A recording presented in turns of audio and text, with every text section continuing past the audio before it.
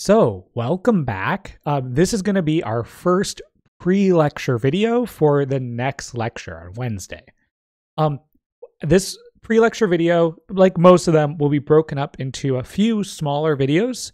We'll start in this video kind of finishing off where we left off on Monday, kind of talking about this one last step in our general ML pipeline called feature extraction. So as a bit of recap, we've been introducing the concept of the linear regression model. So we talked about how with the ML model, we're assuming this linear relationship between the input and the output. And we also talked about the quality metric. Regression. Fine. And then for the quality metric, we talked about the residual sum of squares. So talking about a particular line, trying to identify if this line is good or not, we use the residual sum of squares, which is the sum of the squared errors. And if that's a large value, that means it has lots of error. If it's a small value, it means it has a little error. And then we talked about our ML algorithm that lets us find the line that minimizes error, where we use gradient descent. That's kind of what we've covered so far in terms of this ML pipeline and think about linear regression. Now, what I want us to start off with in this video is talking about feature extraction. So talking about features we can use in our predictor to make it potentially better. So what if I wanted to learn a predictor that wasn't just a line? Like if I look at this data, I see that there's kind of a curve to it. And so what if I wanted to fit a higher degree polynomial like this? Remember I said, what if the true function looks like that? But what if I wanted to learn a function that looks like potentially what the true function would look like? So what if I want a higher degree polynomial? Well, it turns out that's not actually that difficult to do. We just have to use a slightly different machine learning model. Instead of assuming that the world follows a linear relationship, you could assume it follows some polynomial relationship, where instead of just having an intercept and slope, you have a coefficient for each power of your input. So you'll have W0 for the intercept, W1 for the coefficient for just xi, and W2 for the coefficient of xi squared, plus W3 being the coefficient for xi cubed. And it's a lot of the same stuff as before. Our goal now is just find a good setting of these coefficients to find a polynomial that matches. But now we're allowing a little bit more complexity in here, because now you can account for quadratic or cubic behavior. So one way of describing this is thinking about what we call higher order features, including extra values in your model that contain more complexity, like xi squared or xi cubed.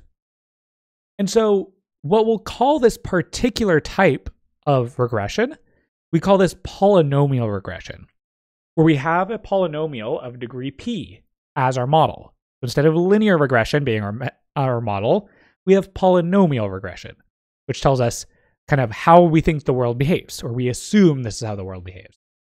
And so here we're going to pick some degree p that we believe that the world follows a degree p polynomial. So xi, oh, that should be a squared. I'll fix that on the slides. Xi cubed, xi all the way to the p. And it's actually very similar in spirit to linear regression. But what it's going to be using is something with, we'll say it has more features. That it's using more values in its computation, where simple linear regression just used one, the square footage in our housing price example. So it turns out that this idea of polynomial regression, trying to fit a polynomial, is actually just a special case of linear regression. That sounds kind of confusing, because polynomials sound a lot more general, a lot more flexible than linear functions. The way we'd think about this is that it's just linear regression, but using more features.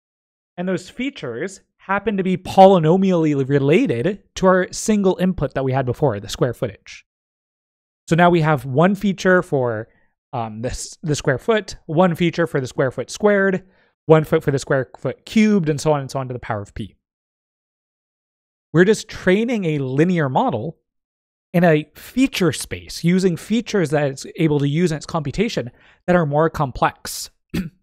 If you think of polynomial regression in that lens, that it's just linear regression but using extra features, then everything we've talked about before matches here.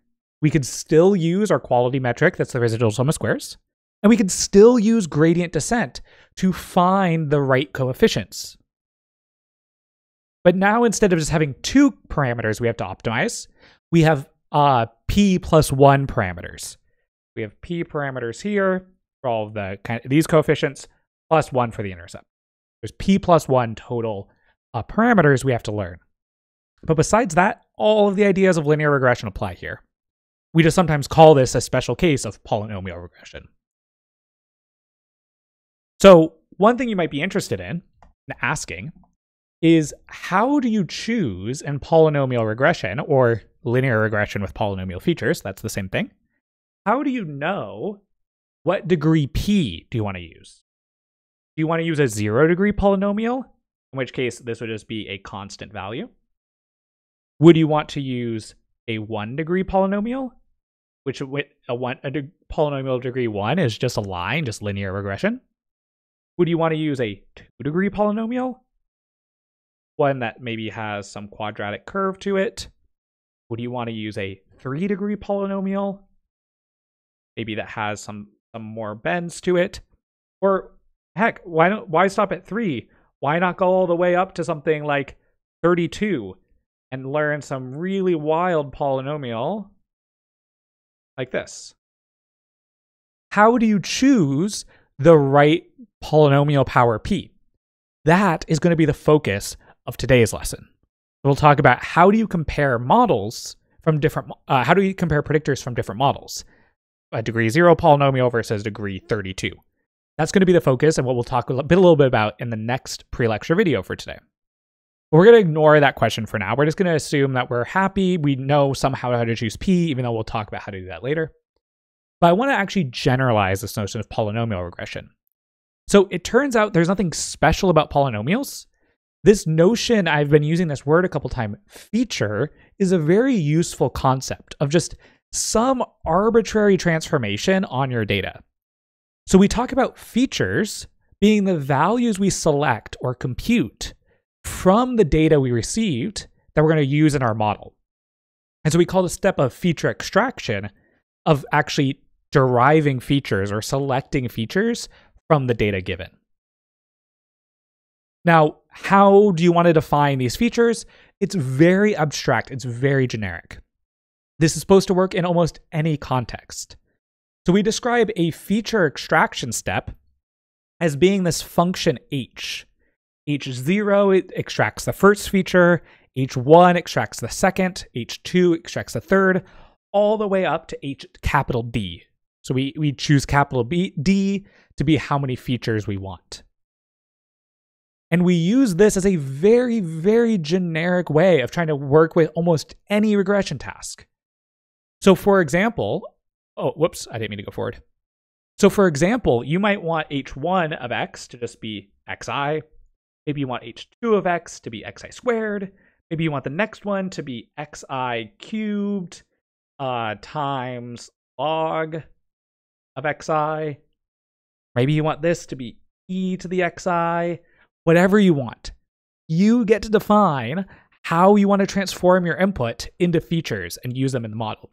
Almost all of actually the really hard work in machine learning practice is coming up with a good set of features to represent your data. Because if you can find features that represent your data well, then the machine learning task is easy. It's just a linear regression. But trying to figure out which features to use is quite hard. And that's usually where a lot of domain expertise comes in. That you know for some reason that the log of the square footage is more useful than just the raw square footage. I'm not sure if that's actually true, but it could be true. So you could derive kind of what set of features you think are the most useful for this task. And then our general regression model is just linear regression, but on these capital D, well, D plus 1, features. Where we extract these kind of D plus 1 values, and then we weight them by some parameter wj. We have all of these parameters to learn. It's kind of like polynomial regression, but not necessarily polynomials. It could be any arbitrary function, as long as you come up with these feature maps. So we often call these HJ functions feature maps, feature extractions, that take an input and tell you a feature value for it. And commonly, often goes unsaid, we usually think about a dummy feature map, H0, just often mapping to the number 1 so that you can have a coefficient. Then you can kind of represent your regression quite nicely as just this kind of sum from j equals 0 to capital D, where when j is equal to 0, we just have this constant number 1, which lets us be our intercept. So that's just a very succinct way of talking about this. So this is the most generic regression model you can come up with. It's not linear. It's not necessarily polynomial. It's any sum of these transformations of your inputs. Okay.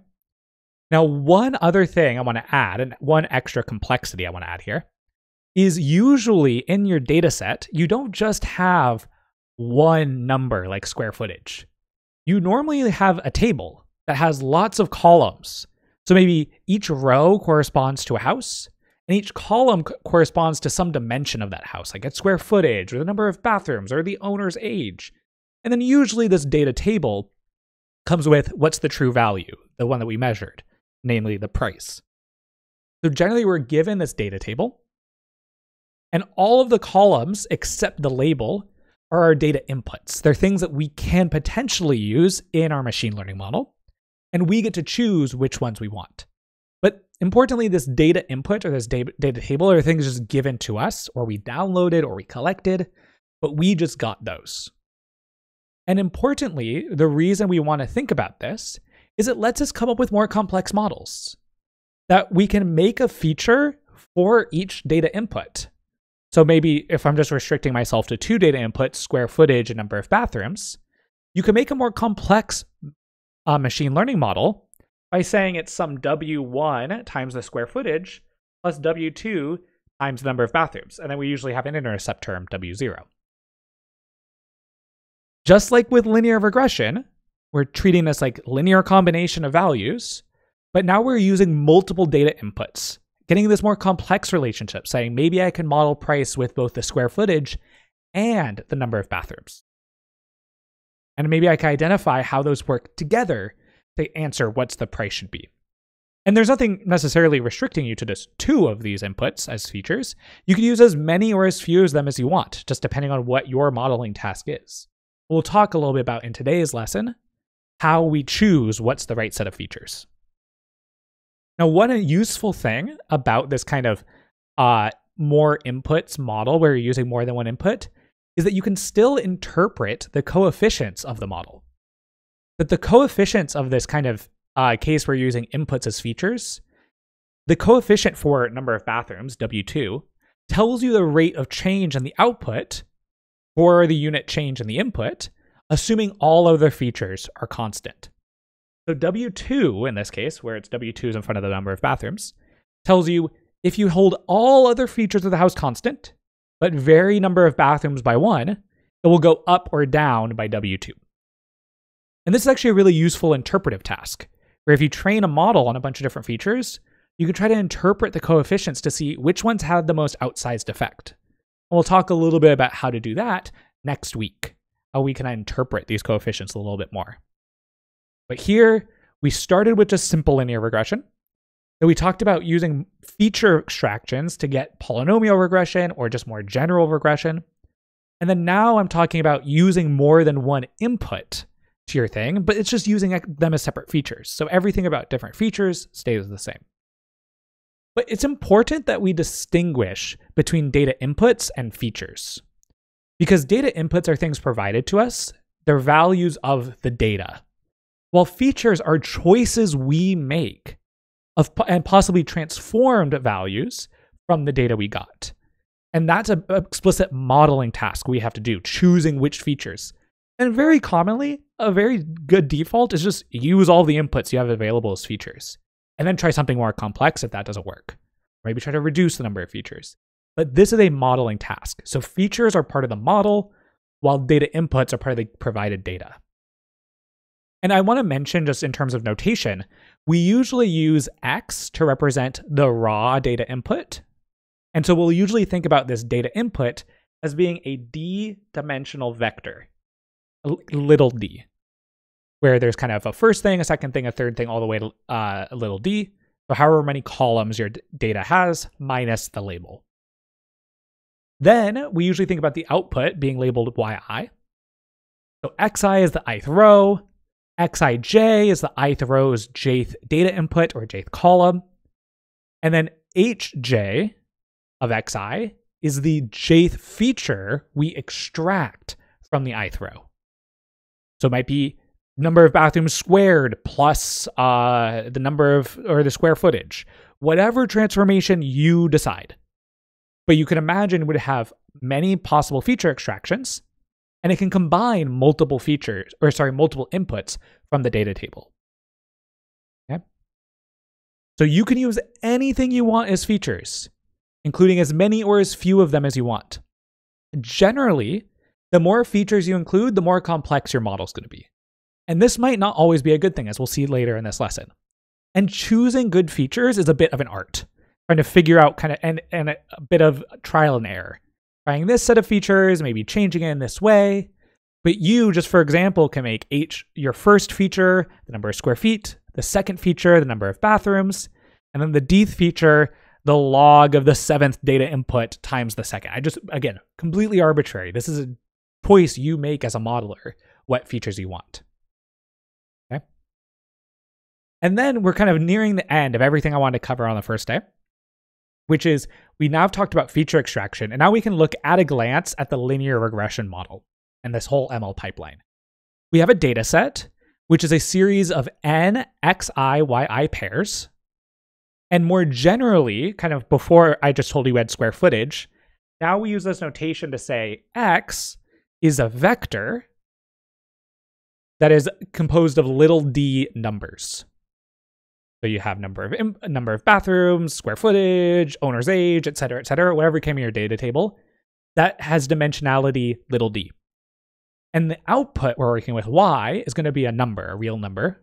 So this notation is saying y is a real number. Then our feature extraction step is using a mapping from this data input in dimensionality little d and changing it to a vector in dimensionality big D. And you can imagine this new kind of transformed input being a vector where each entry is the feature extracted for that dimension. So if we have capital D features that we want to work with, and commonly we also include that coefficient one that's just the dummy, it just includes 1. But we use this as kind of a way of talking about kind of what features we're interested in. And again, very commonly, it makes entire sense to just start with using the data inputs as your feature. So sometimes using like an identity map, just mapping the inputs to itself. That's okay. But you can be more complex than that. You can do any arbitrary transformation that you want.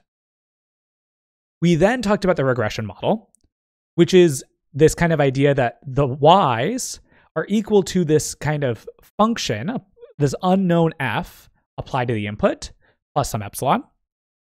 And we said that we're going to weight this, and kind of this most common regression case is this weighted sum where each term has a coefficient, wj. So we have all of these coefficients we have to learn, but we assume are there, plus still have some noise in our model. And I wanted to quickly mention that you'll commonly see this if you ever look up in sources online. There's a lot of vector or matrix notation for these things. This is a very useful one that comes up a lot. It's this notion of a dot product or an inner product. When I say W transpose or WTHX, that's W transpose, which if you haven't taken linear algebra, that's totally fine. Just know that this notation is shorthand for this sum. Sum from j equals 0 to capital D, Wj, Hj of x. It's multiplying all of the W components with all their respective H components, and then summing all of those up. Just shorthand. You'll see that quite frequently, so I wanted to make sure you've seen that at least once. Okay, almost there. We then talked about the quality metric being the residual sum of squares. So it's the true value minus the predicted value. We square that and sum it up. And again, see, I'm using that shorthand notation because it's convenient. W transpose xi is kind of what our transformation here. And then our predictor, the thing that we're going to predict, is the thing that minimizes the residual sum of squares. We're going to search over all w's, find the one that minimizes the minimum sum of squares, and then output that as our w hat. And our ML algorithm to find that minimum usually is gradient descent. But there's other algorithms, other techniques, but we just talked about that. And that, my friends, is the one slide version of everything we introduced today. Oh, and also the prediction being just whatever you found from your W hat, multiplying by all those future values. And that is everything we learned today, or in Monday's class. And now we'll pick up in today's lesson, talking about some really important points, like how do you know if the right set of features is the right one? What's the right complexity of the model you want to use? But we'll talk about that next.